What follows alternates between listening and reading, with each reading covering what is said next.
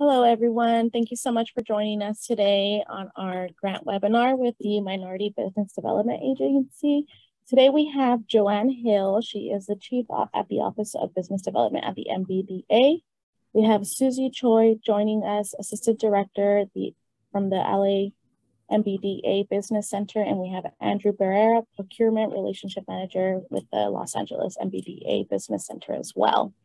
We would like to thank you all for joining us to our MBDA, and we hope that you find more information, more resources today on Minority Business Development Agency grant opportunities and funding opportunities. So we will go ahead and get started with Joanne Hill's presentation. So let me know if you can see my screen.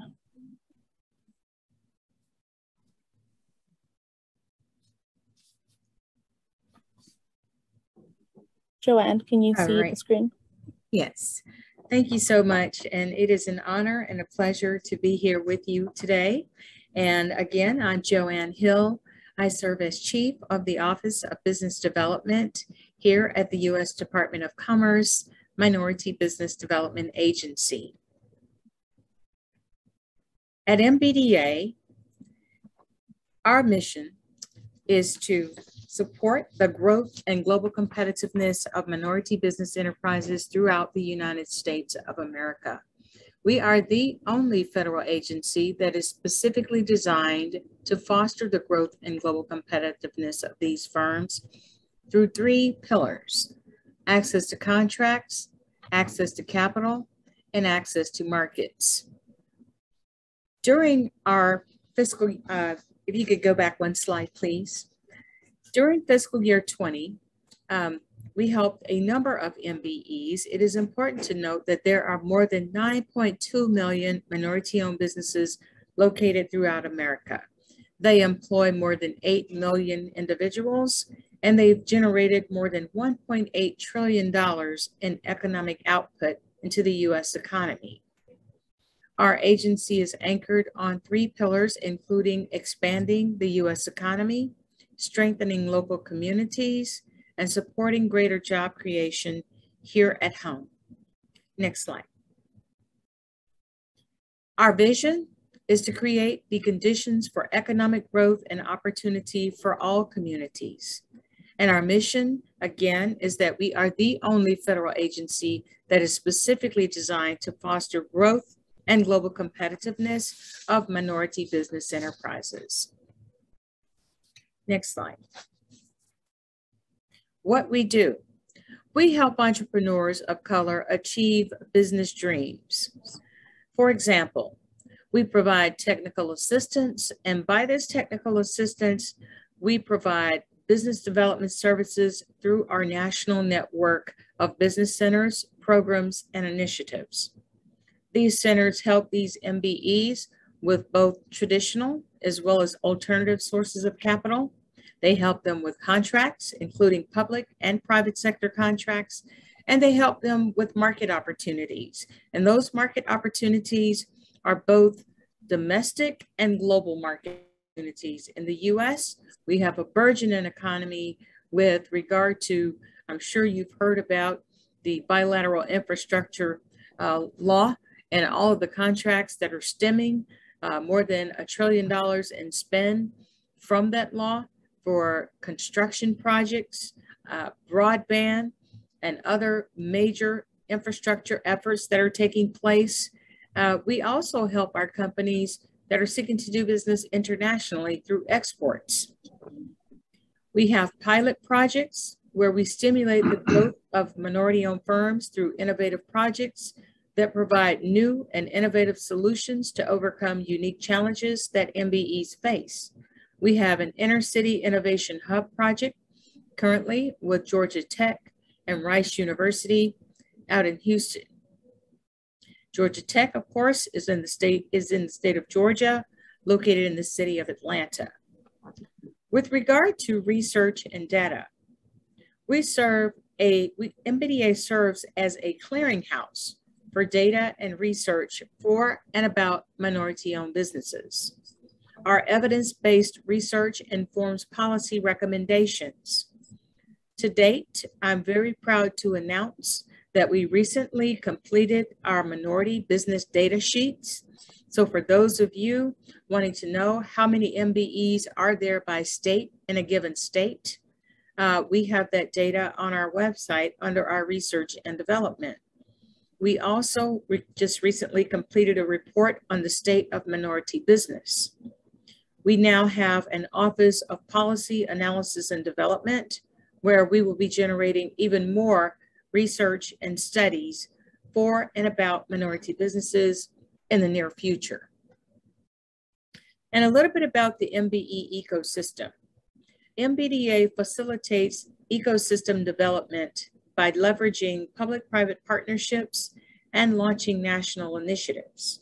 We convene and engage the MBE ecosystem through national events such as, and I'll talk a little bit more about this, our National Med Week and by MBE Day. National Med Week, for those of you who may or may not be as familiar with the agency, will take place in about 3 weeks. It will be held here in Washington, D.C. You can find out more about the Med Week conference and get registered if you're interested by visiting our website at www.medweek.gov.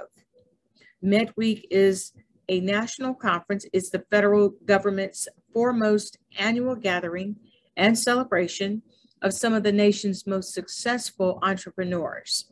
We honor them and we recognize them through an award ceremony. We also share with you the latest regarding current industry trends, key resources, and tools to help grow your business with regard to the speakers that we invite to attend. We have a business-to-business matchmaker with both public and private sector acquisition officials. Again, MedWeek is going to be held September the 18th through the 24th at the Washington Hilton on the National Mall at the Wharf here in Washington, D.C. And our theme for this year's conference is Power in Capital, Strength in Equity. Next slide, please. Who we serve. Again, you saw that I mentioned earlier that we have a mission to serve more than 9.2 million MBEs. Our clients are minority-owned businesses that are operated by African Americans, Asian Americans, Hasidic Jews, Hispanic Americans, Native Americans, and Pacific Islanders. Traditionally, our programs serve MBEs that generate revenues of at least $500,000 or more. Next slide, please. MBDA then and now. So a little bit about how the agency has evolved over the past 53 years.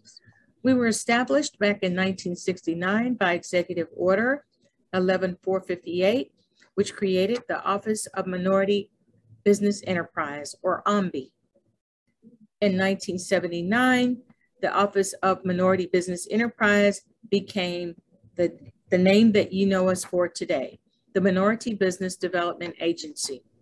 And most notably, one of our proudest moments that I'm happy to share, in 2021, the President of the United States, President Biden, signed a bill making the Minority Business Development Agency permanent. So we are no longer, and we no longer exist by executive order, but as a permanent agency. So we cannot be struck out with a pen with the new administration that comes in. And we are very proud of that. And we are evolving. With the passage of the authority that made MBDA permanent in 2021, the agency now has an undersecretary. We also will be expanding our footprint of business centers, rural business centers as well as other programmatic expansion. You will hear more about that if you follow and keep up with us as we continue to spread our wings to fly even broader and wider to help you grow and expand your businesses. Next slide, please. Again, a little bit about the Act. So the Act was again passed in 2021. The codification again, made us permanent and elevated us in stature here at the department. We will also be decentralizing.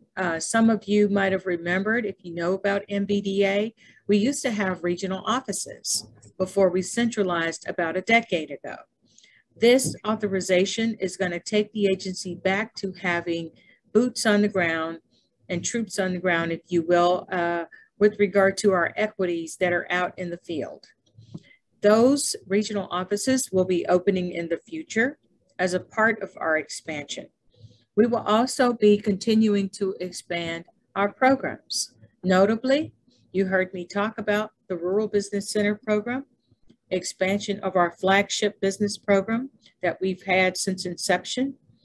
We will also be expanding an entrepreneurship education program, more partnerships with minority colleges and universities, and more initiatives and more special initiatives centered on access to capital, access to contracts, and other efforts. We also will have, notably, an MBE Advisory Council. This advisory council will be established as a council to advise the Undersecretary on issues that relate to supporting minority business enterprises. Next slide, please. Our investments. We have a national network of investments, and this is a list that does not include, we had a competition that just, a grant competition, 3 of them that just closed within the last 60 days. But this is a snapshot before the others are announced. But as you can see, you have a listing here of our flagship business center programs that are located in 35 states. We have 9 specialty centers that includes export centers, advanced manufacturing centers, as well as a federal procurement center. And then we have other initiatives and grants that we offer. We have notably an Enterprising Women of Color portfolio. We have 5 of those, and you'll see where they're located here in the slide. And you can find all of this on our website, how to reach out to them, as well as how to contact them. We also have 13 American Indian, Alaska Native, and Native Hawaiian projects that are located throughout the nation. Other initiatives also notably includes our entrepreneurship education for formerly incarcerated persons, minority colleges and universities. That program will be expanding with the grant competition that you just heard me talk about that just closed.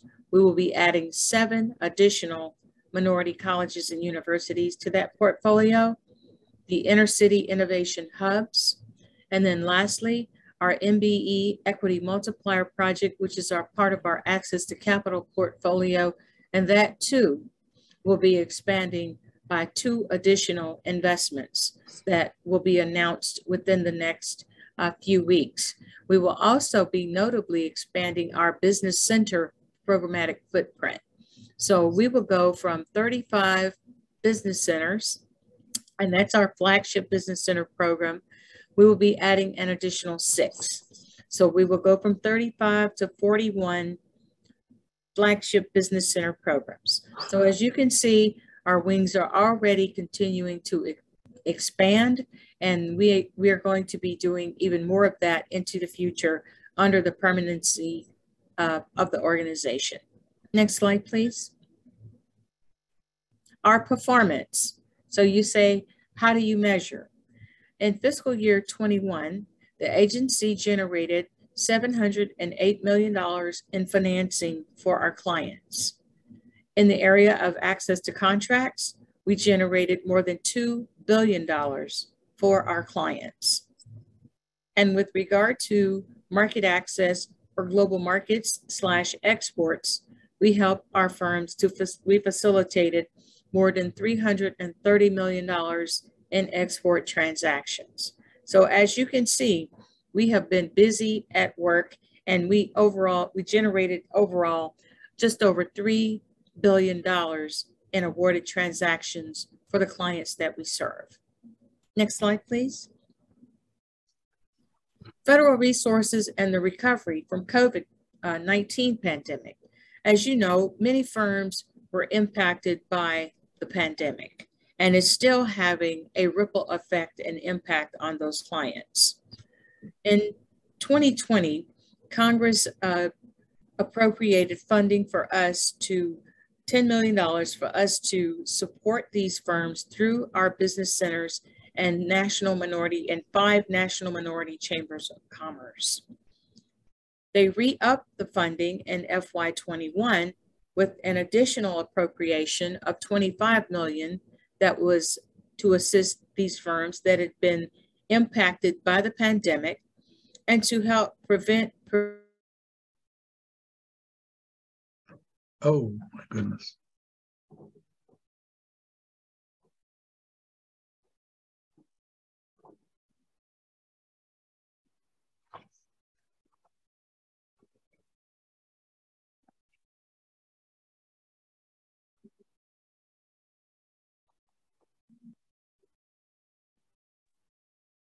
Looks like we lost Joanne for a few seconds there. We'll wait for her to get back on. If not, we can proceed with Susie's presentation. Okay, just let us know. And I will.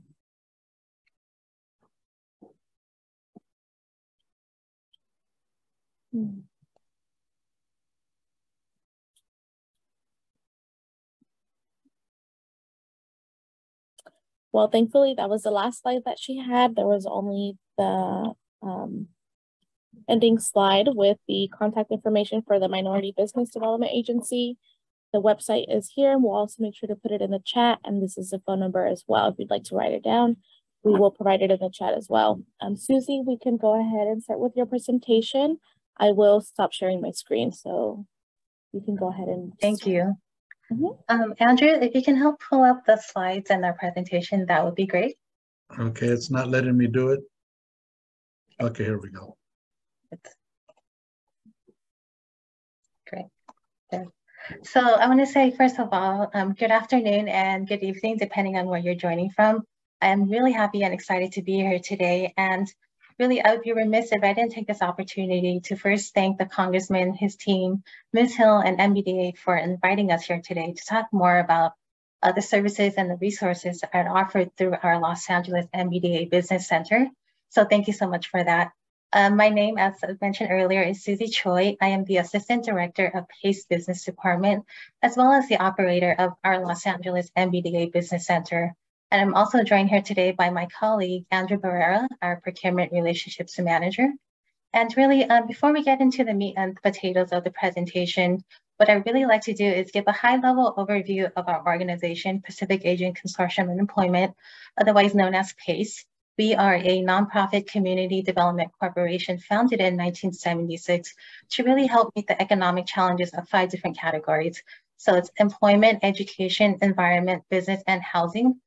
Today, we do have 5 separate departments that are dedicated to each of its corresponding categories. However, today, we will just focus solely on our business department.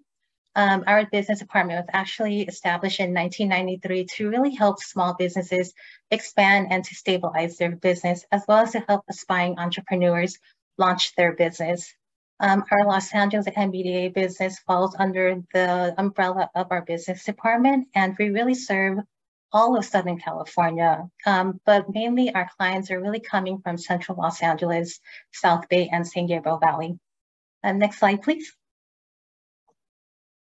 So under our business department, and especially through our Los Angeles MBDA Business Center, we have a team of 23 that can provide a full range of technical assistance services, and that can span from one-on-one small business counseling to our entrepreneurial training program, to our workshops and training, and also through our CDFI, Community Development Financial Institution, PACE Finance Corporation. We can also originate small business loans ranging from $500 to $750,000. We also can do credit repair and credit building loans. And we also offer SBA micro and community advantage loans, EDA loans, as well as our own in-house disaster loan programs with flexible terms. And lastly, but not least importantly, we also provide procurement services. And through our procurement services, it runs a gamut from assistance with capability statements to business certifications to bid proposals and budget strategies.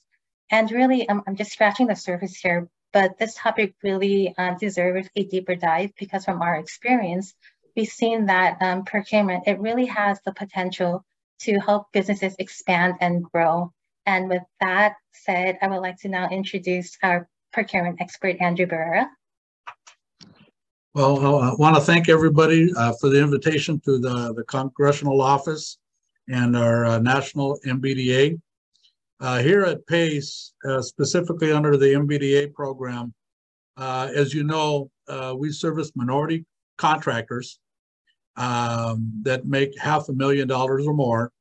However, if you don't qualify there, we also operate a program through GoBiz, through the Governor's Office of Business and Economic Development, that we can still help you with procurement.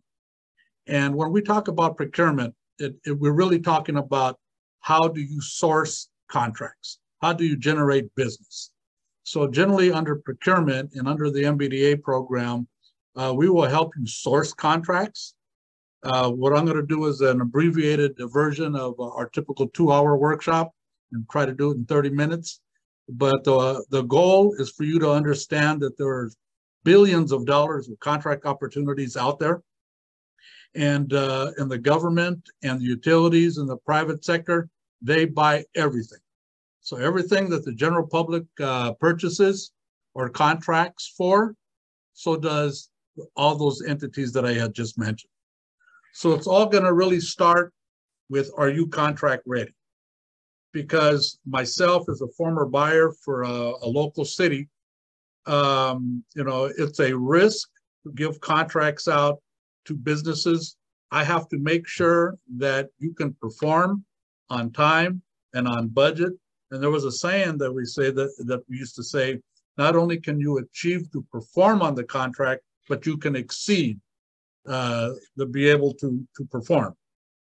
So when we look at contract ready, there, as you can see here, you need to make sure that you have the financial stability, you have a staffing plan, you have equipment, that you have experience in servicing contracts in the past, that you're able to scale, that and that you're in a position of growth.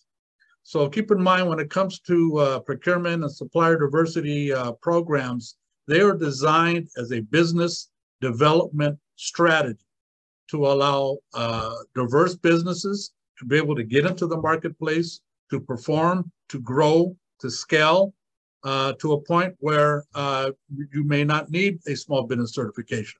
But we're going to get into all of that shortly. So as you can see here, small businesses, they fall into these different tiers. So a tier 1 is a prime contractor.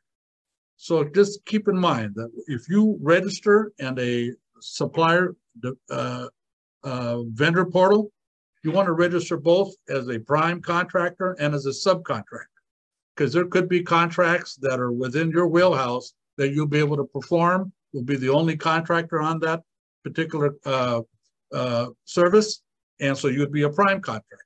A tier 2 contractor would be, let's say we have a large construction company, let's say like Burns and McDonald or Turner, and they're looking for some specialties like electricians and plumbing and carpentry.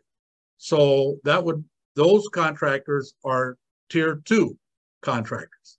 And then you have tier 3 and tier 4, because they could be suppliers. You could be a specialist that's performing one type of service on the overall contract, but it's very important that you understand what tier your business or your product falls under when you're looking to do contract with the government. Okay, excuse me. Okay, so this is when you know that you're contract ready.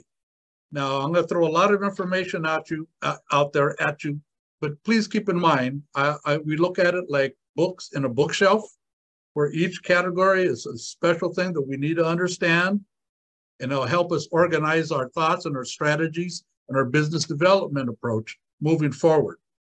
So basically, it's all going to start with one thing. You're bringing your A game. You're bringing a high quality product or service to the table. So that's where it's going to start. If you feel that you do not feel confident enough that you're able to compete, then maybe you shouldn't. However, the biggest thing that we want to encourage you is to have confidence in yourself, your product, your service, your key skilled staff, and that you're current in the market, in your industry. Now, we all can learn and we all can grow, and we do as time goes on. And even when we land on contracts, we may have some challenges that we overcome. That's how we learn and that's how we grow. And so that's the one thing that we want to make sure that you develop confidence, that you understand your industry, and that you're bringing a high quality service or product to the game. I have here websites and marketing to show your value proposition. So as a procurement officer, if I'm looking at your proposal or I'm looking at your capability statement to see, are you qualified? I'm not only going to look at that, but I'm going to look at your website. I'm going to look at whatever marketing materials that you have, because I need to take a deeper dive to really understand that you are worth the risk, that you're qualified, and that you deserve an opportunity to perform on this contract. Those are all very important things. A capability statement, we're going to go into that in a little bit. A capability statement is like a factual statement, like a factual resume of who you are. Now, keep in mind, let's say your business has only been in existence 5 years and they're looking for 10 years of experience. Well, keep in mind your professional experience or your partner's professional experience or some of your key staff, you can also include that, because if you've performed that in a past job or your employers or your other subcontractors have done it in the past, that means your company can do that now. So let's not limit ourselves. Let's see what we're made of and what our experience are and our professional experience and skills that we're bringing to the table. Can you demonstrate your ability to fulfill a contract? So generally, if you're a startup and you haven't had too many contracts, maybe you're not going to be able to do that unless we can hire skilled staff, or we can subcontract, or we can joint venture with another company. And that shows that we do have the capacity to perform on a contract and to fulfill it. Small business certifications, that's a very important thing. So the small business certification program, now there's not one that fits all. So the federal government has theirs, the state has theirs, the county, the city, even the private sector has small business certifications. You're not going to get a contract because you have the small business certification. You're going to get the contract because you have a high quality product or skill. However, if it comes between you and I, and we're both competing and we're equally qualified, and you have the certification and I don't, chances are you're going to get the contract because they're going to give you extra points or a discount on your proposal, and there's a special local preference. So we need to understand the value of small business certifications and how they're utilized. We're going to tap into that shortly. Enrolling your company in major vending portals. You know, if you are not registered and you don't know what your next codes are, which is a special number for every service that's provided or product that's provided in the country, you're not going to get a notification. And it's going to make your search for contract sourcing much more difficult. Also, do you have a contractor development program? Are you involved? So like, as I had mentioned, you know, like for plumbers and electricians and distributors and suppliers, they can be a subcontractor to a larger venture. That's why it's important that we understand what are the opportunities out there and where do I fit.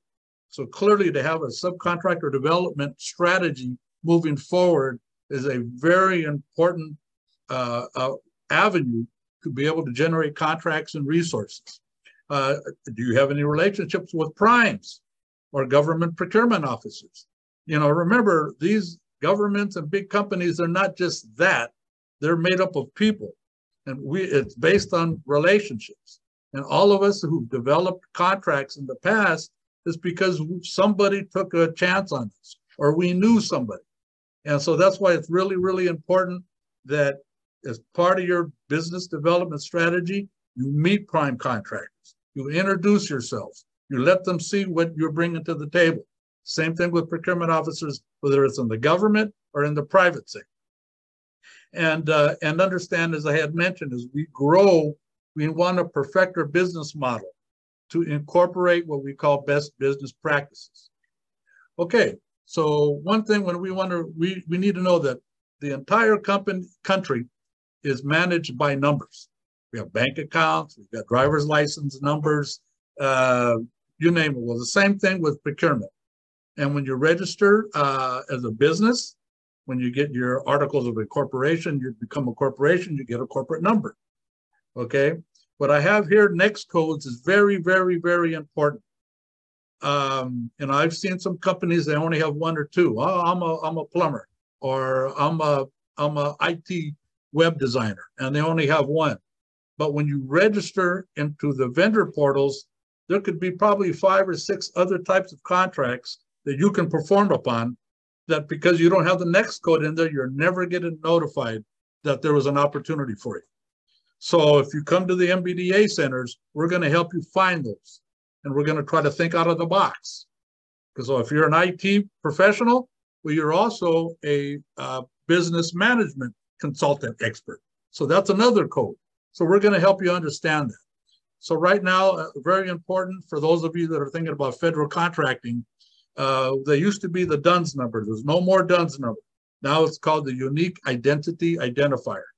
And we can find that on the SAM system. That's the federal government portal that manages all the contracts throughout the country, federal contracts. That's what you want to do. And also, I have here SAMs. So they handle all business, whether it's a multi-billion-dollar contracts or a $1,000 contract. The SAM system is the entity that manages all that. Then I have here commercial cage codes. That's more related to geographical areas where your contracts are located. Okay, now we're going to go into capability statement. A capability statement, I'm going to have a couple samples here, is a fact sheet resume of who you are. It's not a promo piece to say we're the best and we do the fastest job. That is not what this is about. As a procurement officer, it's a bare bones that I can look in that and see, what do you do? Okay, what are your core competencies? What are the core products and services you provide? What is your past performance? What have you done this kind of work before? What are all the relevant next codes and certifications or special contractor's license that you may have?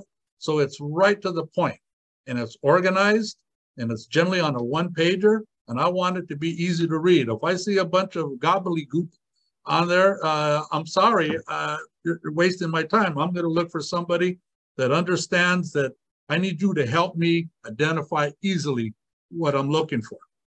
Okay, prime contractors and procurement officers, they'll collect them.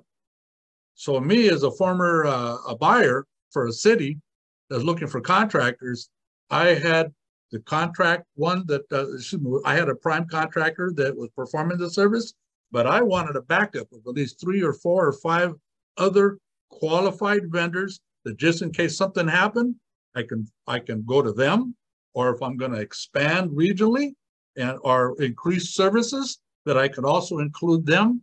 So the capability statement is an industry standard that is very important that you have.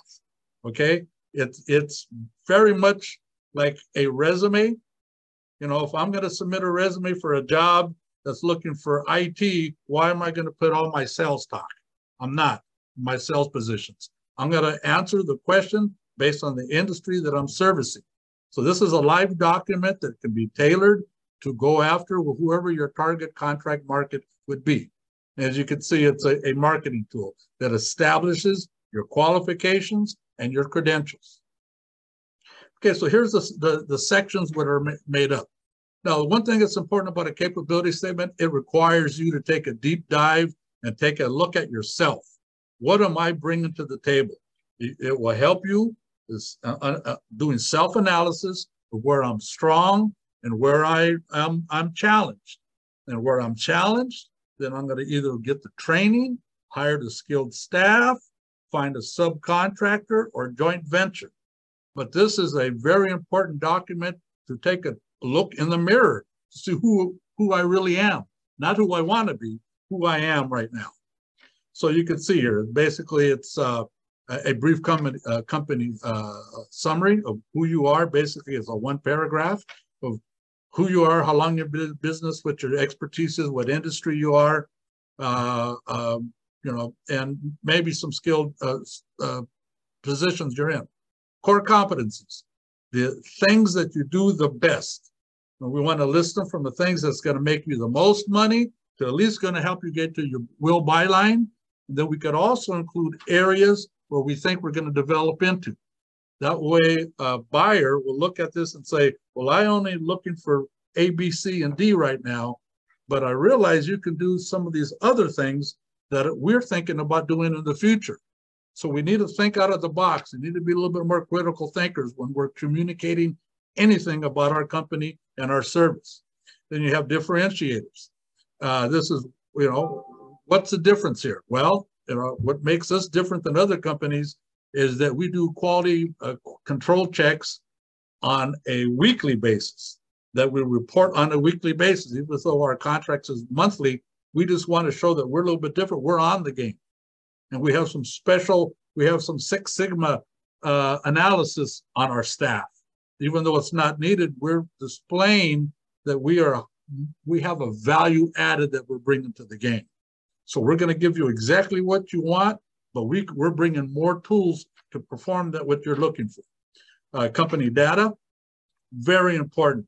I don't know how many times I've seen capability statements or even proposals that had antiquated data, wrong emails, wrong addresses. So it's real important that if you're looking to get a contract, we want to make sure that we're communicating that everything is factually on point, that we have a point of contact. This is where we're at. Here's all of our company data that allows us to be bounded in the contract. Professional formatted, that's very important. I've seen some that's really bare bones. I'm going to tell you, the more aesthetically pleasing it is, okay, the better it's going to be. So here's a sample of a capability statement. This is an IT company. You can see they have a photo of maybe one of their offices. You can see they has their company information, all their next codes, all in this blue section. It talks about their core markets. This is a very professionally well done capability statement. This is the type of thing that I want to see. And this is the type of thing that shows your pride in your company and what you're bringing to the table. So if you're just throwing text and language out there, I'm going to tell you, oh, okay, that's great. You made it easy for me to read. But when I see something like this, it shows a different level of pride in your company, a different skill set, and it shows respect to me as a reader, as a buyer, that you care about what I think and how I'm perceiving. Here's another sample. Here's a person who was a veteran. Okay, they sell bolts and nuts and products to the government. If you could see under core competencies, so they went ahead and under here they said certified, and it has all these different military certifications of product. So me, if I'm a government buyer and I'm looking for a certain product, I don't have to research, okay, do they do this? Do they do that? Do they have this kind of certification? I put it out there right off the bat. And this is real important. So, you know, we can help you at the MBDA centers understand, become more critical thinkers, try to bring out more information about yourself, your history, your past professional history, your staff, your partners. All of that is critical information that we need to be able to present. Okay, let's talk about small business certifications. Now, as I had mentioned, you are not going to get a contract just because you have a small business certification.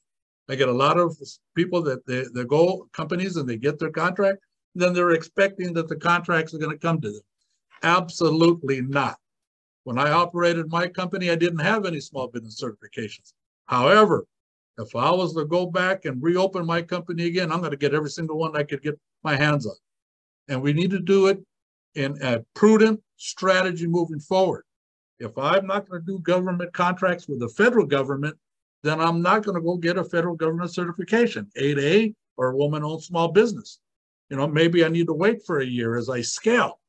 So we need to make sure that depending on what level of government or our private sector or utility companies that we're going to go after, then we're going to put, then those are the certifications we're going to get in the beginning. So right here, I have here, this is how certifications are utilized. So number one, if it's a public works or a government contract, it is mandatory for the government to set aside a percentage of their contracts to go to diverse businesses. It's not a set aside. If you really think about it, by opening up the door to more companies, it increases the vendor pool, new ideas, fresh thinking, new methodologies, different perspectives. We need that in the marketplace, whether it's a government buyer or the public sector. So this is really a business development strategy. So as you can see here, you know, it's a mandatory requirement. So let's say, for instance, state of California, small business and small business public works, 25% of all the contracts need to go to diverse businesses. Okay, so you can see, so if you have that certification, you're going to get extra points on your proposal. You and I are equally qualified. You got the certification, I don't. They're going to give you, who knows, 5 to 10 extra points just on the scoring of your proposal. Local preference. That's another way it's utilized. Local, it's important because look, if I have a service area, I want to give contracts to people in my service area. That's a public policy. That means we're creating jobs in my service area where the money that's getting paid out in salaries or in product purchases is going to go within my jurisdiction. So it only makes sense that I could give you, I want my money to circulate in my area. And if I work for LA County, that's what I want. It doesn't mean that if you're from Ventura County, that you can't provide a better product. I'm still going to take a hard look at you. But keep in mind, this is how the certifications will work. So a former company of mine that I used to work for called me to help them put a proposal together for one of the college districts here. First thing I did when I looked at the RFP is, how did they score it? And I found out that if any of the companies were within a 5-mile radius of one of the college campuses, they got 5 extra points for each campus that they may be by. That could be the difference when people are equally qualified. And then lastly, a discount. So this morning, there was the World Airports LAX did a workshop, and they talked about a discount. So if you have a certain certification, which was the DBE, Disadvantaged Business Enterprise certification, they automatically give you a 10% discount on your contract. So here I have 15%. So LA County, let's just use them as an example. So you and I are tied. You put a bid in at 100 grand, I put a bid in at 90 grand. If we're equally qualified, I represent the better value because I save the government 10 grand. I can do the same work. However, you have that certification, the local small business enterprise certification. I don't. They're going to give you a 15% discount on your 100 grand. For scoring purposes, now your contract comes in at 85 grand, mine comes at 90. For scoring purposes only, you represent the better value and you'll still get the 100 grand. So remember, so in order to get a certification, because potentially this could lead to millions of dollars in time, it's based on the qualifying individual or individuals. So let's say it's a woman business enterprise and they want to go for a contract. It'll say in the federal government, it's a woman-owned small business. And there's 3 partners, 2 women and 1 gentleman. Well, the 2 women combined, say they're 33 and 33, so they're 66% of ownership. Well, them combined will represent the qualifying individual. And the qualifying individual, okay, who's going to get this certification that could lead to millions of dollars, hundreds of thousands or millions of dollars in time, they have to be the main person that's making the decisions, the business decisions that can bind the company, that can that is directing the business, and generally possesses one of the higher positions, either CEO or COO. So a chief operating officer. So the qualifying individual is very important. As you can see here, there are a ton of different certifications. We will help sort that out for you. You go to any one of the MBDA centers, we will help you understand, depending on the level, government level of contract, which ones to get. Now, as I had mentioned, so like for the city of LA and the county of Los Angeles, we're just using them as an example, 25% of all the contracts need to go to small business enterprises. This number 2 here. That's the highest goal. Minority and women may be between 8 and 6% goal. So business sense says, let's go for the highest certification possible. However, in order to become a client with us in the MBDA, let's go ahead and let's go get that MBDE certification. And we'll try to help you strategize on how to use that. But as you can see, there are many here. So we need to make sure that we put a good strategy moving forward on what certifications to go for, to secure, based on what government contracts that we think that we can get. You can see here's some goals, federal contracting goals. So the small business, 23% of all federal contracts need to go to the SB certification. You have disadvantaged business owners, 5%. Women own 5%. Hub zone, 3%. Disabled veterans. Okay, and that's not only to be a veteran, you need to be a service disabled veteran to get the certification. So you say, well, those looks kind of small, but when you look at the trillions of dollars of contracts that the federal government gives out, that is a lot of opportunity for us. State of California, as I mentioned, the SBE, 25%, Public Works, 25%, Veterans, 3%, Caltrans, transportation, okay, that's a little bit different. So when you get this certification, the DBE, Disadvantaged Business Enterprise, it's actually the U.S. Department of Transportation, which is the sanctioning authorizing body. So this money through Caltrans, which is the California department, gets federal monies. And so they're held to the same type of standard in contract issuing contracts and to diverse businesses. And as you can see here. Okay, so when you apply for the small business certifications, this is basically the list of documents that you're going to need.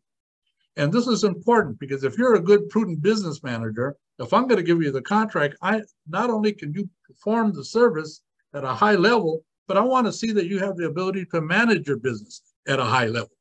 And managing your businesses at a high level includes you having your ducks in a row, your corporate your corporate book, whether it's a LLC or a corporation, S Corp or C Corp. You have your articles, your bylaws, your stock ledgers, okay? You have a business license or a contractor's license. They're going to want to see tax returns for 3 years. You say, well, I don't have 3 years, I only have 2. Well, they're going to give the 2 business years and your 3rd year of your person. Okay, they're going to see financial statements, year to profit loss statement, okay, a balance sheet, maybe accounts receivables. These are things that you need to have in place to show that you are a prudent business manager, that you're an effective business manager. You know how to operate your company, that your business infrastructure is in place to help you scale. Resumes of you and your key staff. And they're going to also want to see your personal financial statement, because we don't want multimillionaires trying to take advantage of this program and say, well, I'm just a small startup business that's only been in existence 3 years. I need the certification. No, because if they're going to vet you, they're going to want to make sure that the right entities are getting these certifications. They're designed for people like ourselves. Okay, proof of investment. We don't want a shell company. We need to know that you got skin in the game. Yeah, I just bought $100,000 worth of equipment, or I incorporated and I've got $20,000 of my own money in our business account. That shows that you're vested, that these are criteria steps to show that you are a valid business. A lease, okay, and a bank signature card. You have a business bank signature card. That's important because we don't want to see you co-mingling money. Okay, but these are basic documents that we have. Vendor portal registrations. This is incredibly important. Now, you know, we're going to start off with the city of LA, the county of LA, city of San Diego, the city of Sacramento. We're going to roll in their vendor portals with all our next codes. And then we're going to go for our certifications and start listing them there as well. However, now we're going to go to the city of Long Beach. We're going to Ventura County. We're going to go to the state. We're going to register in the federal government. We may go to Nevada. So we want to expand the portal registration that gives us the broadest opportunity to get notifications of contracts that we can perform upon. And so that's what vendor portals do. It's also very important because prime contractors are buyers within the different departments. So the state of California has 250 different departments that all have procurement needs. It will allow those department heads or those prime contractors to find you registered in the system. And they can actually just send opportunities just to you. They call it unsolicited RFP solicitations, where they don't have to go to the great general public. They could just go to this supplier vendor portal itself and find you and just send you the opportunity. Excuse me. As you can see here, it's a contractor and a subcontractor. Excuse me. What's important about this, it allows you to research prime contractors that you could introduce yourself, or potential subcontractors that you could joint venture with, or you could look at those subcontractors and see what they're doing. And if they're doing something that you can do, you can incorporate it, as long as you're not stealing intellectual property, you know, but you could see that's such a valuable thing. You could also look for contract opportunities. I say look up for open and closed, because the closed opportunities we can look at to see contract cycles. So this could be a 2-year contract that's coming up again. And that's exactly what we do. Well, I'm going to make sure on my master calendar that I'm jotting down that this contract potentially could come out. And if you're not registered in the portal, you'll never see it, and you'll never get the notification for it. And you can see here it matches next codes. So this is the benefit here. You got your next code here, and a opportunity comes up. They're going to look at that number, and those platforms have a bid match component that's going to identify that number, and they're going to send you the RFP. So you need to make sure that you're looking at the RFPs that are being sent. If it doesn't fit, then you look at it and you move on to the next one. But just keep that in mind. They're very important programs. Okay, so here's for the federal government under the SAM system. You want to go here, you want to register. You can see in the big red button here. Okay, and then you can say start or renew. So on SAM, I think you need to do it every year. Okay, but this is what you want to do because there's billions of dollars of opportunity. Just in the state of, here's also with the GSA, the government services. So this is the main thing that buys everything for the government. You can also go here. You say, I want to sell. I want to register my business. I'm going to put my next codes in there. You're going to have your unique identity identifier number. It's going to go in there. Once you get that, it should auto-populate. But this is the portals that the federal government uses. Okay, state of California. We estimated here in the state of California, there was probably $120 billion worth of contract opportunities in 2021. And so that's incredibly important. As you can see here, you're going to go to sell, register your business. Now here they use a little bit different thing. It's the United Nations, I don't have the whole name right now, code that they use. So they don't necessarily use next codes. But if you contact us, we can help you research those codes that here in the state of California that they use. And you can see here it says start search. You could research contract opportunities. There's a lot of support here. You want to get the certifications, you can see here to get certified. There's training and resources. There's generally as an advocate that work for the state to help small businesses get registered and to look for contracts. They have that. And we're all here as well to help you do that. Okay, here's the County of Los Angeles. Same thing here. The County of LA, I think they do close to $9 billion a year in contract. Okay, so that's a great opportunity for us to expand the net that we're casting out there to find out contract opportunities. And if we're not doing this type of thing, then you're what we call a legacy business. You're not growing, you're not progressing, you're not trying to learn new ways and methods of contract sourcing that we can get in the game. And so that's what we're here to help you. All the MBDA centers are here to help you. Okay, LA. Now, LA just changed their system from a city-owned opportunity, which I think they do about close to $7 billion in contracts a year. They made it into a regional. So almost any private sector, a utility company, the county, private sector, other cities, they can all go on the RAMP system, which is a Regional Alliance Marketplace for Procurement. You need to register in these places so you can get notifications of contract opportunities, do your research, that, you know, and that's going to help you. That an effective business manager is trying to just develop new contract opportunities and service revenues. That's what you need to register with. Planet Bid. This is one that you have to pay for. Right before I came to my company, Pace, I had to reopen my business because I found out there was an opportunity to do a transportation contract. I used to be a trans deputy before with Assembly. And a friend of mine says, hey, you got to go try for this contract. I said, man, I haven't done that work in 15 years. And he goes, well, go on there and look at it. So I registered. And then I found out that city of Anaheim, there's a ton of small business cities that use Planet Bid. So, and I want to increase the opportunities. And so there's a few sites like BidSync and Planet Bid, and there's a few more that may be worth it. Let's go get registering the free ones first. And then as we start becoming more mature and understand the protocols of procurement, then we start expanding. Okay, so when you go into the sites, we're almost finished. So when we go into the sites, we could look up opportunities either by next codes, because we know what they are. So my next code is this number, 238210. I could go plug that number in, any of them, except for the state, we got to put a different code in there. And opportunities will show up. Remember, look for open and closed, because we want to know the closed cycles. Does that agency buy, or does that utility company or that company buy what I sell? Is number one.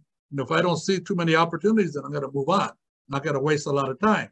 But you could do it. You could either buy next code, or you could put by word.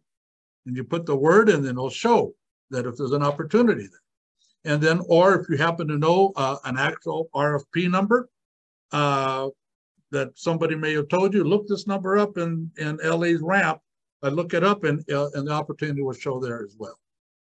Okay, proposals. Now we do a whole workshop just on proposals, but this is how you're going to get the contract. And basically, this is a summary checklist of things that you would need to be competitive. Okay, and to make the short list. And basically, it's a summary of what your company does. It could be 1 page max. Generally, the RFPs will tell you how many, you may be limited on the number of words that you can use, but we want to do that. So we want to make sure that we're effectively communicating, articulating exactly what we're doing. We're answering the question. We're not putting a bunch of fluff in there, because as a reader, when I had to read 22 proposals that were average 50 pages each, I don't want to look at a bunch of fluff. I wanted you to get right to the point. That's what I'm looking for, the critical thinking skills. Okay, it acknowledges that you are intending to bid on this proposal, and you're making an announcement. I am proposing on this. We're talking about a scope of services, the actual performance, whether it's product or service that you're going to perform. This is the heart, meat and potatoes of the contract. Okay, I want to see methodologies. I want to see skilled staff. I want to see if you have any specialty skill or product or technology that you're using, that you're bringing to the table. Those are the types of things that we're looking for in the proposal. So if you meet with us, we will help you put a strategy together. I cannot write it for you, but we can help you put the strategy together. We can help you bring out your skill set and what makes you unique, and to help you get a competitive edge to be able to compete. We can help you put a bid budget together, okay, that makes you competitive.